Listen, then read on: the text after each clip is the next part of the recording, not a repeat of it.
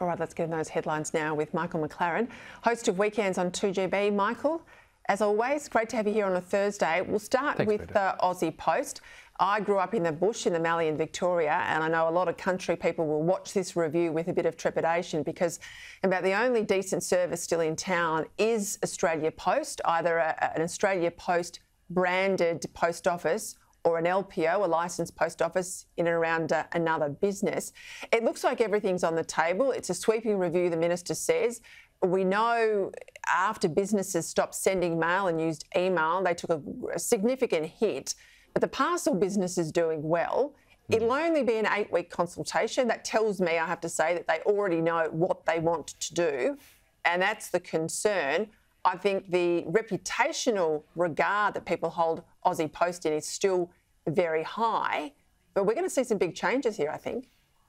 I suspect we will, and Peter, to be honest, I think maybe we have to. I think the problem here lies in that the government don't really know what they want Australia Post to be. Australia Post is trying to compete in a rather strange situation. It has a monopoly on the dwindling letters business, which it would rather not have. But under its charter, I'm led to believe it's obliged to continue with it. At the same time, as you say, that's right. They're competing in this parcel business and doing reasonably well, but their competitors in that business don't have the lead in the saddlebags, as it were, of the postal business. So it's a strange situation. And equally, as I said, I'm not sure the government really know, this goes back a long time, governments I don't think really know what they want of Australia Post, what they want it to be, what it's about, what's its purpose.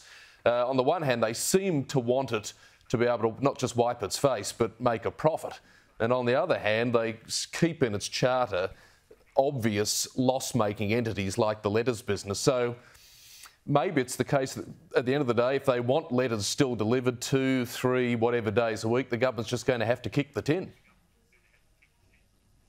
Well, I mean, this is what Australians pay their taxes for, and you're right to point out the charter. It's a bit like telephones. When we all had a landline in our home, landlines weren't commercially viable in country areas, particularly remote areas, but they were cross-subsidised by the volumes of people in urban areas who, you know, had a phone and it made commercial sense. I mean, this is what the Constitution says.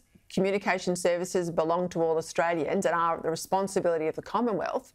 I mean, this is where I want to see the government put its attention and not on these class war fights with super. But we'll see what happens. As I said, I know country people will watch this closely.